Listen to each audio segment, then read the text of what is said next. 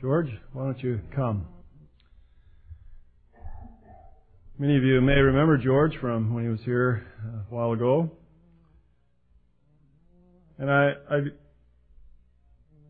like the way George tells about himself, so I'm going to let him do that. But I'd like to read this verse to you. Paul wrote to Timothy and said, "Till I come, give attendance to reading, to exhortation, to doctrine." And I really believe that George has the gift to exhort, to speak exhortation. And it's very different from what you're used to. My style is to pick a passage and go through that passage and chew it up and digest it and try to find the value of the food that is right there. George's style is different, but he will give you much Scripture. But don't try to keep up with him. In fact, I would just encourage you to sit back and listen. Allow the river of water of life that flows from the throne of God to wash you and be exhorted by George's word to us today. Father, I pray your anointing on this servant of yours. I ask that you would fill him with your Holy Spirit, and that your Holy Spirit would bring to our ears and teach us those things that you have for us this day. I thank you for George and for his willingness to serve you. Anoint him, Lord, and bless us. We ask in Jesus' name. Amen. Thanks, George. Good to be with you again. Trust the Lord will minister whatever He has in mind, that we will abide under the anointing that He gives, that the words might be from His heart. That last song we sang, "I Come to the Garden Alone," I've known that as long, I guess, as I can remember. But it sort of came with new meaning to me, 5-6 years ago, when I went to a certain church to hear this pastor from China. He had been in prison for 16 years because he was ministering the gospel. Had suffered much and was released. And one of the jobs they gave him in whatever prison or work camp he was in, I don't know. Generally he'd be with a gang, and his mind cluttered up with different things, and an iron-handed man in charge, and they gave him this job off by himself. And he said, how he enjoyed that change. That he could sing loud as he could, "I come to the garden alone."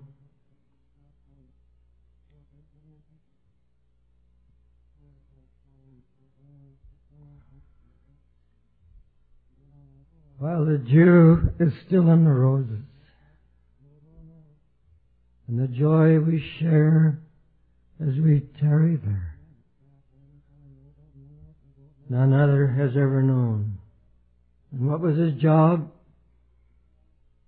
Cleaning out a sewer pit. How he thanked God for that job. Say, "Lord, I love you. I thank you for dying for me." God appreciates that. But the test of your love will determine whether or not you will die for Him. You all know the chapter about the more excellent way, and I want to make a few comments this morning about the more excellent way. I'll just read a few verses from that chapter, 1 Corinthians 13. Charity suffers long. Oh yes, we have to have more love, we've got to have more love. Sure, do you love me? Yes, I sure love you. And then something happens that it hurts you. And you suffer because of it. But you suffer, how long do you suffer? Love suffers long. We don't think of love in that dimension very often. Love suffers long. Now, you want to be like God? You want to be like Jesus? Oh, well, yes, make me like you, Lord. God is long-suffering. God suffers long. You say, oh, if I was God, I'd sure deal with it. All that's wrong in the world, you wouldn't be God then. You'd be a ruthless dictator. God suffers long. And His kind love envieth not, vaunteth not itself, is not puffed up. We can read it quickly. And it's a beautiful chapter. And we need to read it often. But we should never read it with any other thought in mind that, Lord, I want you to do what it takes to bring forth this love in me. Because that's all the world needs. It's all it needs. I was ministering in Minnesota at a convention, a few years ago. Much the way I do, because you can't help the way you minister. God gifts you according to His own choice. And you can't help that. You didn't choose it, really. You might have asked the Lord for the ministry you got, but because that was in your heart, you felt that's what you needed, and so God gives it to you, but that was His plan, and that's why it is in your heart to have that. But I personally didn't ask the Lord for any particular kind of ministry, but I did want to minister by His anointing. And all ministry should be in the anointing, because we're to dwell in that anointing. For when our high priest ascended to the throne of glory and the holy oil was poured upon Him, I know it happened in the River Jordan, but it happened in a higher dimension when He ascended to the throne. And we read about it, it says, Thou hast been anointed with the oil of gladness above thy fellows. Now He's the head of the body, and the holy oil was poured upon Him again. But that holy oil that was poured upon Jesus did not stop at the head. It flowed down the head, down His beard, down to all parts of His garment. And the psalmist saw that. I mentioned this morning in the room here that we're members of His body, that we are to partake of the same anointing. I mentioned how many of these things are declared in the Old Testament and in the book of Psalms. Those singers were prophets singing forth the word of truth. And they sang there on one occasion, Behold how good and how pleasant it is for brethren to dwell together in unity. So we say, that's what we need. And often there's a system formulated to bring about unity. But no sooner had the singer said those words, Behold how good and how pleasant it is for brethren to dwell together in unity, that somehow God reminded him of Aaron the high priest, who, when he was clothed upon with holy garments, cleansed first of all, stripped of his old raiment at the laver, laid his old garments aside, washed with pure water at the laver, and then holy garments were put upon him. All these beautiful garments that you read about in the book of Exodus, and then the holy mitre upon his head. And then Moses took the oil and poured it upon his head. It went down his head, down his beard, and down his garments. And so this musician thought of that. As God gave him these words, "Behold how good and how pleasant it is for brethren to dwell together in unity. It is like the precious ointment upon the head, even Aaron's head. It went down his beard and down even to the hem of his garment. As the dew of Hermon, and as the dew that descended upon the mountains of Zion. For there the Lord commanded the blessing, even life forevermore." And so that's the vision he saw. But we live the other side of the cross. And we see our great high priest in the heavens. We're told the head of his hair was white as wool. His eyes were as flames of fire. And he shone as the sun shineth in his strength. And he was clothed in a beautiful white garment. There he is, the high priest in the heavens, anointed with the holy oil of God, given all power and authority in heaven and on earth, so that he has the totality of that anointing, but he shares it with his body. The same holy oil that's on Jesus flows down upon you and I. If so be we had been clothed with those holy priestly garments. The same anointing. John says you have an unction from the Holy One. And the unction that you have received of Him, he says, is the same anointing. And it teaches you all things, so that you need that no man should teach you. For the anointing teaches you all things and is truth and is no lie. Well, you say, well, we have teachers. Well, yes, but that teacher, if he's teaching truth, it's because he's under that anointing. It's the anointing that teaches. Let's always remember that. The same anointing that's on Jesus is to be upon His body. And the anointing is to bring forth and make alive, make active all those virtues of Christ, so that the Holy Spirit is given us to take from Him and show it unto us. That's why He came. That's why He came to abide in you. That you might have the same Spirit of Jesus that He was when He walked here in flesh. The same Spirit as Jesus says, I am the truth. Jesus says, I send unto you the Spirit of truth.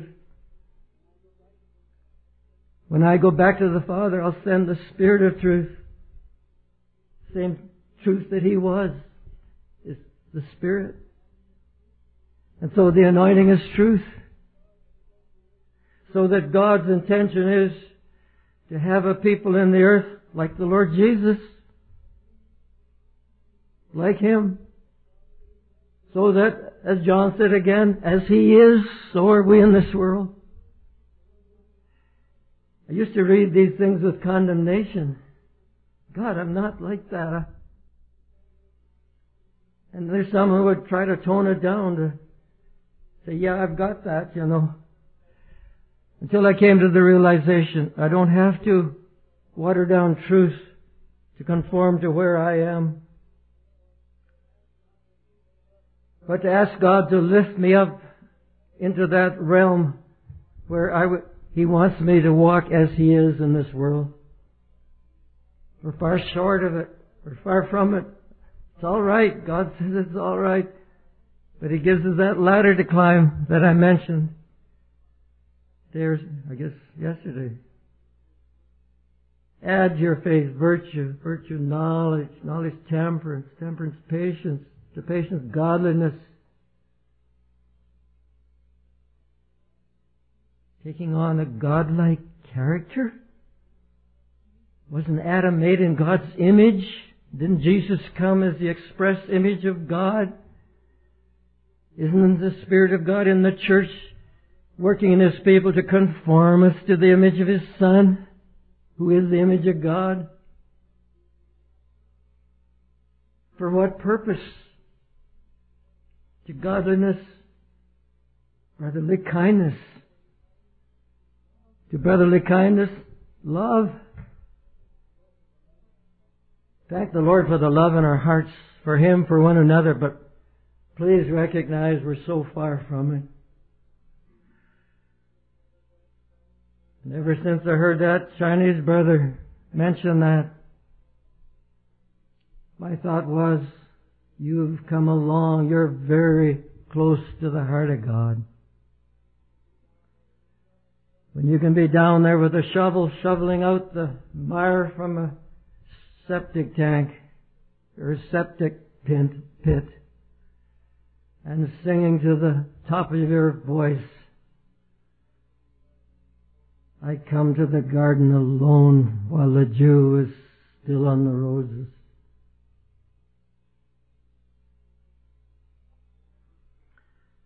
God's whole purpose is to conform us to the image of His Son, and in the image of His Son there's a people full of love and truth and righteousness as He is. Keep the vision high.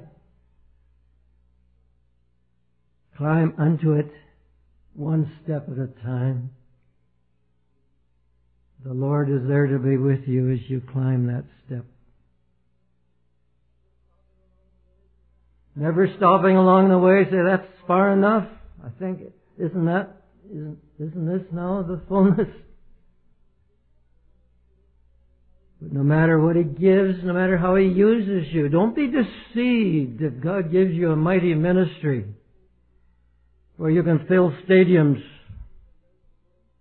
as they see the miracle working power of God flowing through. Don't be deceived by that, thinking that you have attained to something. Because the highest form of relationship with God is when you come to that place where you lay down everything you have for His sake, where you give your life for Him, not just sway the audiences because of the gift you have.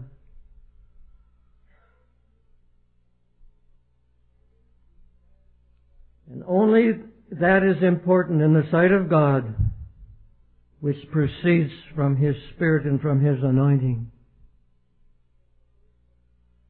So that on the day of judgment, the day of Christ, we're told that God is taking all our works, great, mighty, massive, or small and insignificant. He's taking all our works on that day of judgment, and He's throwing them into the fire. He's not going to weigh them.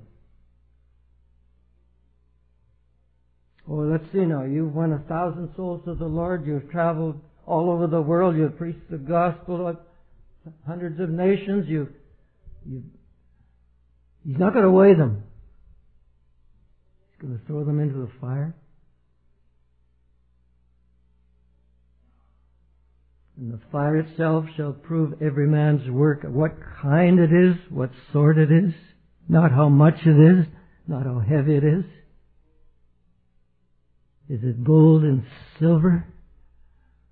Or is it wood, hay, and stubble? I don't care how massive the structure. If it's wood, hay, and stubble, it goes up in smoke. It's awesome.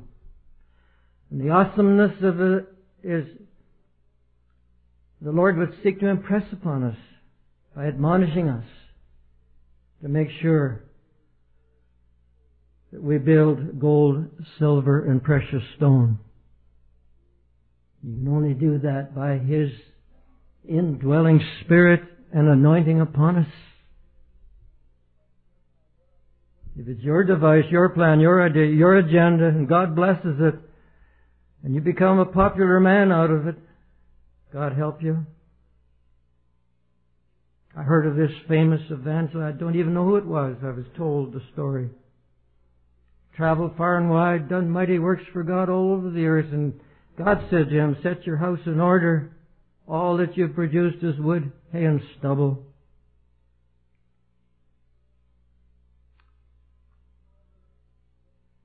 And so Paul, writing to the Philippians, said, chapter 1, verse 9, this I pray, that your love may abound yet more and more.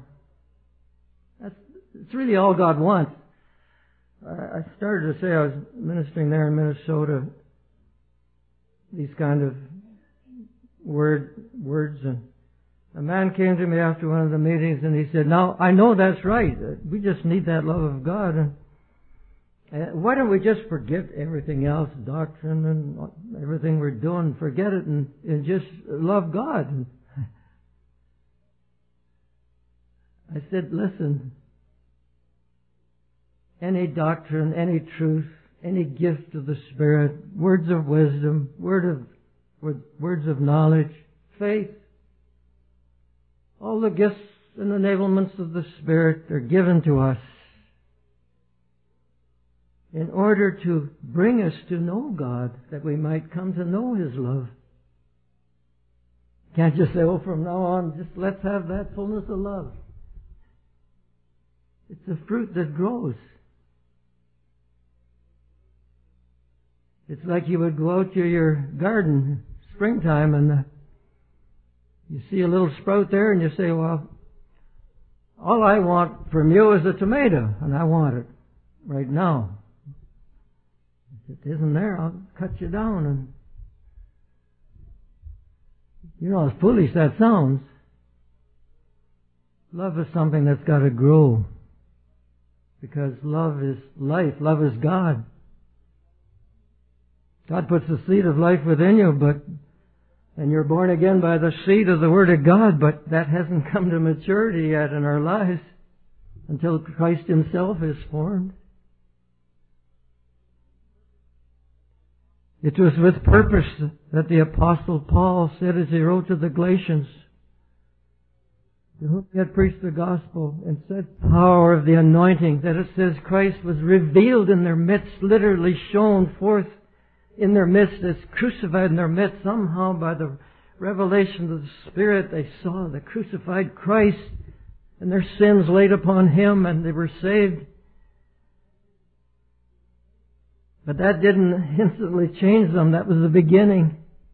That was the beginning, and they got back into the old ways, figuring that what they had started with in the Spirit they would perfect in the flesh. And Paul says, O you Galatians, for whom I travail. He uses the word like travailing in birth. He says, I travail over you that Christ might be formed within you. I know He's put the seed of life within us. He wants Christ to be formed within us. It's His work. It's not ours. It's ours to receive the Word. Like the parable says, embrace it, nourish it, and with an honest and good heart, follow God till we bring forth the fruit that God has in mind. It's His work. Arise and shine, for thy light is come. Oh, you say, I've been trying to shine. He didn't say that. He said, arise and shine. But, yeah, I'm trying, but what am I saying? Hear the word of the Lord. Know that only God can cause it to shine forth from your life. So the same God who commanded the light to shine out of darkness, Paul says, that's the God who shone in our hearts. When God says light shine, well, it shone because it didn't have a carnal mind to interfere. It was a creative voice, but there was no carnal mind to interfere with it. But that same God, Paul says, the same God that called light out of darkness has shone in our hearts to give the light of the knowledge of the glory of God in the face of Jesus Christ. That's why we're exhorted, seek ye my face. Seek ye my face. That's why we encourage God to seek His face. Oh, you say that? Yeah, I do.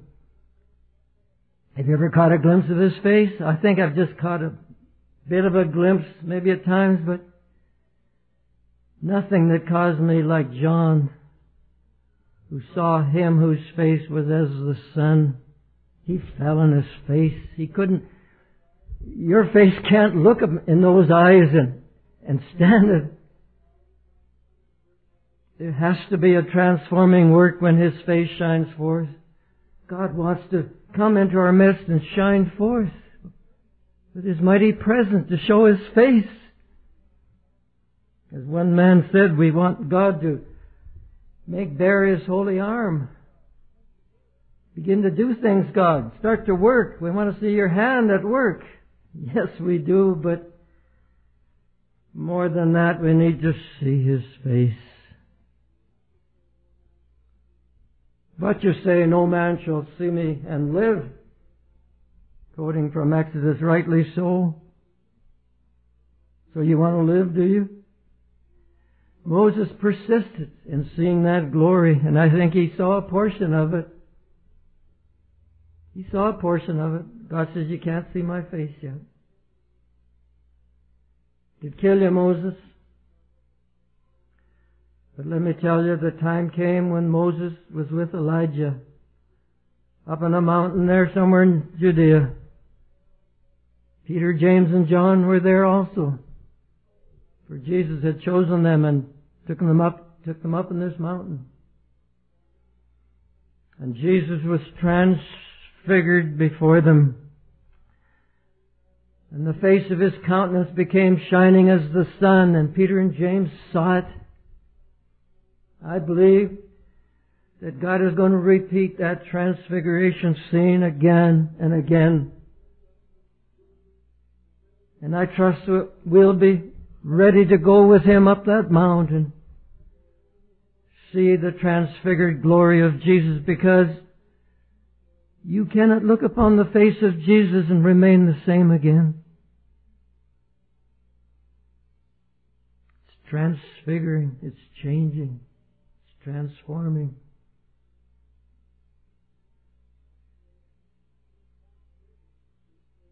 That word transfigured, used there in the Mount of Transfiguration, is the very same word used where Paul says, writing to the Corinthians, we all, with unveiled face, with open face, beholding as in a glass the glory of the Lord, are changed, transfigured, transformed into the same image.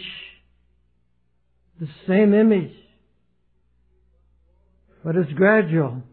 From glory unto glory, even as by the Spirit of the Lord. God's intention is that we go from faith to faith, from grace to grace, from glory to glory. Our tendency is to stop short once God does some great thing for us. To stop short there. It's in our heart to stop short. In our natural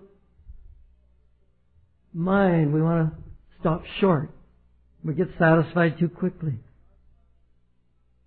And the burden of God's heart is not to fall short. You'll have many in the church warning you, don't go too far. But God says, don't stop short. You're not going far enough. I fear, said Paul, writing to the Hebrews, lest the promise being left you of entering into His rest, any of you should seem to come short of it. Oh, don't go over the deep end. Why not? I worked as secretary in a Bible school one time, and I get a lot of letters. It's up to me to answer the mail. And this man wrote in, one of the teachers there was sending out writings. And so I appreciate those writings of Brother so-and-so. He said, he goes off the deep end so often. So I wrote back, I said, well, remember Ezekiel? How the angel led him into the waters and he got ankle deep. And he says he led him a little further and he got knee deep, and he led him a little further and the water was up to his thighs. And he led him further and he went off the deep end.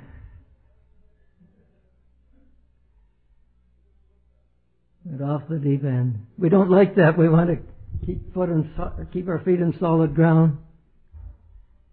God wants us to be lost in Him, abandon ourselves to Him. Abandon ourselves to the moving of His Spirit. People say you get fanatical. No. The Spirit of God is the one who holds the whole universe together. Keeps planets from colliding one with the other. Unless in God's intention He causes it. The Spirit of God is the one who holds all things together in this universe. If you're under His control, you're safe.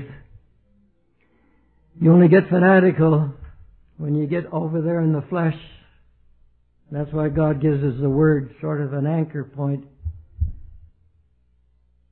But the Word is not to be, you can't eat it as a Bible. You can only eat the Word as you receive it by the Spirit. So Jesus said, the words that I speak unto you, they are spirit and they are life. And so the exhortation of the apostles is always abound, go more, go forward. Don't lag behind. This I pray that your love may abound yet more and more in knowledge and in all judgment or discernment, that ye may approve things that are excellent. I read a couple of verses from the chapter that refers to the more excellent way. There's a more excellent way than we have known. It's the way of love. Oh yes, if we could just say forget everything else.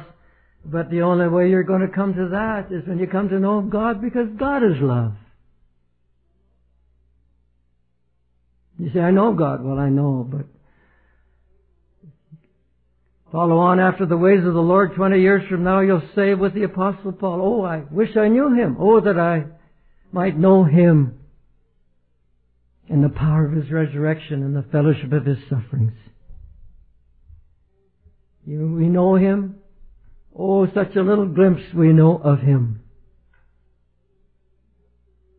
So if you live to be as older than I am, you'll still be crying out, oh, that I might know Him. Because God is so vast.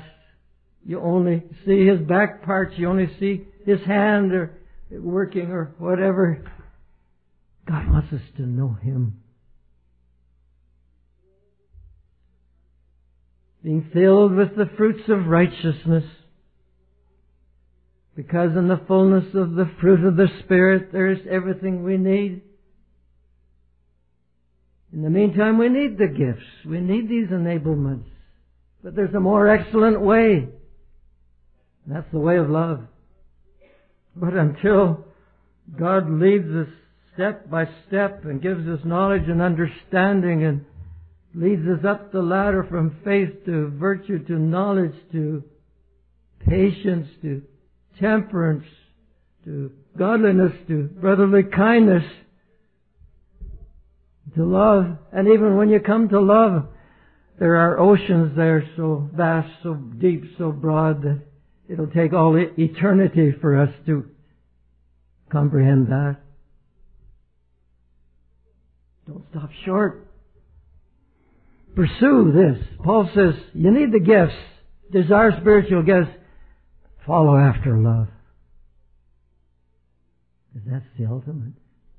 Where you love God so much that no cost is too heavy, no price is too great in anything He asks you to do. You don't count the cost. You don't count the cost at all. But rather you consider the greatness of the joy of being able to give your life for your brother. Oh, you don't have to do that today because you're still in a land where, your brother is not going to be slain by the courts of the land. That might not always be that way. You say, not in this land, that can't. You'd be surprised how quickly it could change. The reason we're not persecuted in Canada and the United States and other democratic countries is because the light of God is not powerful enough. When the light of God shines forth in the intensity that it shone forth in the life of Jesus, you'll have the same reaction of hatred against you as they had against Jesus. Why did they hate Him? Simply because He loved God with an intensity that convicted them, and they were either going to repent as they did on occasion, or they were going to slay Him.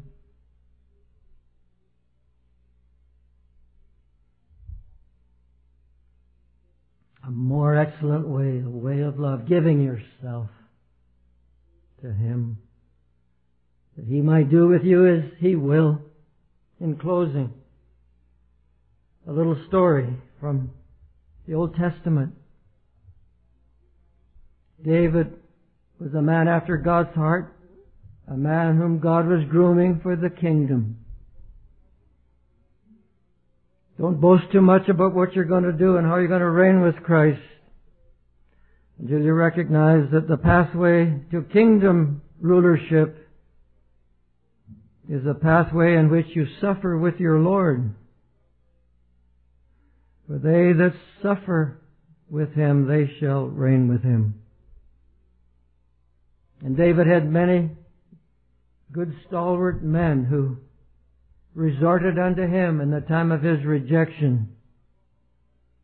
And they had a company of about 400 there in the cave of Adullam. Seemed to be their headquarters. Sort of a stronghold, a defense. And there in their fellowship, it must have been great, the fellowship they had, but lonely, wearisome, always had to be watchful, sometimes lacking the necessities of life, but there developed a love between them that would give them the courage to lay down their lives one for the other. David, in his longings one day, it didn't say he made a request, but they just heard him expressing his longings as he remembered those good days back there in Bethlehem where he herded the sheep for his father. And there, I guess, laying there in the cave or outside the cave, meditating, he said, "Oh, wouldn't it be wonderful to have a drink of that nice water from the well of Bethlehem?" 3 men heard that. He says, "Let's go and fetch him some water from the well of Bethlehem." Bethlehem was in charge and under the charge of the Philistines at that time. And they knew that. What was it prompted them to risk their lives to go to the well of Bethlehem? They just loved David so much. David didn't ask them to do it. They just heard him express that desire. Wouldn't it be great if I had a drink from the waters at the well in Bethlehem? 3 men got together and they said, "We'll go and fetch some water." They come to the host of the Philistines. I'm telling you, they had more than natural strength at that time. They broke through the host of the Philistines, went to the well, got the water and came back and broke through it again on the way out. And took the water to David, risking their very lives out of love for David, that's all. No great, mighty thing. David had water where he was, but he remembered that cool water they used to drink when he tended the sheep from his father's the water from his father's well. So they brought it to David. Here you are, David. Here's some water from the wells of Bethlehem. David was overjoyed. He took the flask of water. You mean to say you broke through the host of the Philistines to bring this just because you heard me say I would like to have a drink of that water? We did. He poured it out on the ground. What waste. They risked their lives for that. That's why he poured it out on the ground to God. He says, I can't drink. This is like drinking your blood. You could have been slain. You should have been slain doing that. I give it back to God. No wonder David was a man after God's own heart. No wonder these men who risked their lives, their life didn't matter. What mattered was their love for David.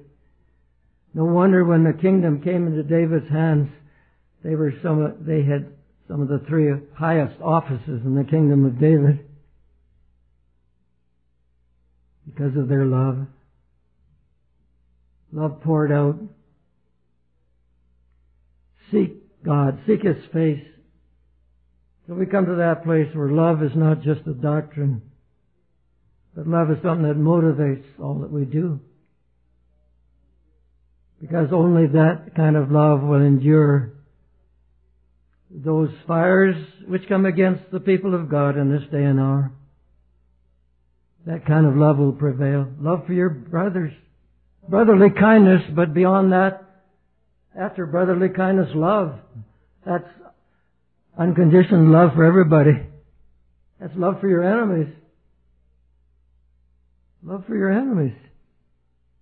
That's a very high standard there. So you don't just get love by hearing a word like this. But I promise you, if you'll let that word penetrate, you'll hold to that word. You'll keep it in your heart by God's grace, by His Spirit. You follow Him all the way. You can come to that kind of love. So Jesus prayed, and He's praying that we'll come to it. You know that? We have a little sample of His high priestly ministry in John 17. I know He's still on earth, but He says, these things speak I unto them while I'm here. He wanted to speak it in their presence so that they have a little sample of the ministry that He was going to have when He was exalted. He spoke in their hearing. And read it. I read it often. Because it gives you an understanding of what Jesus desires for you and I. He starts out by saying, at least in the early part of the chapter, He reminds them that God's desire is not to take them out of the earth, but to be with them in this evil world. I pray not, Father, that Thou wouldst remove them from the earth, but keep them from the evil one. And let me tell you that God is able to keep us from the evil one. I don't care if all hell breaks loose on this planet, and there's going to be great tribulation, and the church is going to be here. Don't you ever kid yourself. And God has love and grace sufficient enough to keep you from the evil one. I don't care how hot the fires get. I pray not that You'll take them out of the world. Keep them from the evil one. For they are not of the world, even as I am not of the world. Then coming towards the end of the chapter, I just want to emphasize this. There's so much there. Father, I pray that the love wherewith Thou hast loved me may be in them, even as Thou, Father, art in me and I in Thee. He prayed that we'd have the same kind of love that Jesus had. I mentioned an instance of this man. He had an awful lot of that kind of love. And I know there's thousands of others. It's just one story that came to my mind. Thousands of others who love Him so much they give their life for their brethren. I know you don't need that kind of love today, but you're going to need to nurture it, because the day will come and you'll need it. Or you'll fail God without it. Jesus is praying you'll have that kind of love. So I'm not striving to be more loving. Forget striving to be more loving. You can't attain to it. As you walk in His way, it'll develop. As you walk with Jesus, you can't help but be like Him. As you look into His face, you can't help but partake of that light, out of which will shine forth love and truth and righteousness and all that's in the heart of Jesus. I pray that the love wherewith Thou hast loved me may be in them and I in them. And then he prayed for something else, or something consistent with that.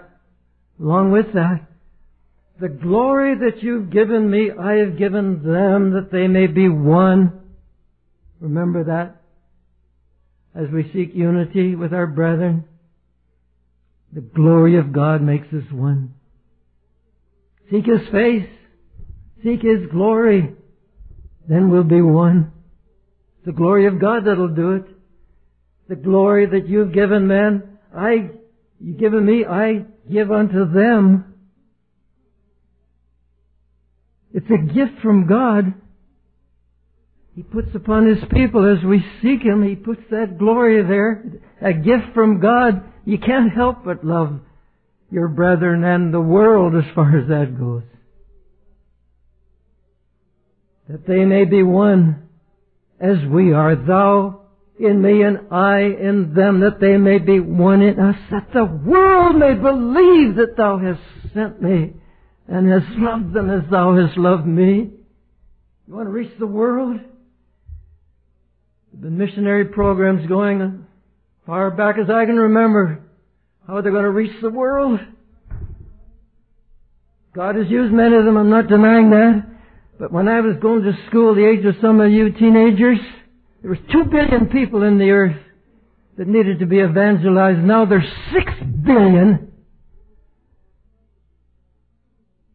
Over half of them that need to be evangelized. What's the problem? Trying to do it our way? Seek my face, God says. His glory will do it. His glory will bring forth in the earth a body after the image of Jesus, and the world's going to know that the Son of God is alive and that He's ruling on the throne. Because they see His glory reflected in His people in the earth. The world may believe that Thou hast sent me and has loved them as You've loved me. It's going to happen. You know how I know it's going to happen? Because Jesus prayed it, and Jesus says, I know, Father, You hear me always. Heavenly Father, oh, we thank You, Lord. Thou art our great exalted high priest in the heavens, interceding for Your church, because Your church is Your representation in the earth. You said You didn't need to stay here. You'd go to the heavenly throne. You didn't need to be here, because You would send forth the Spirit upon Your people. The Spirit of truth, the same Spirit that You walked in. that your people, that your Spirit abiding in your people would be your light in the earth, your glory in the earth, the image of Christ in the earth, that in the fullness of time, when the veils would be removed from the nations, which you said you would do, they would see Christ revealed.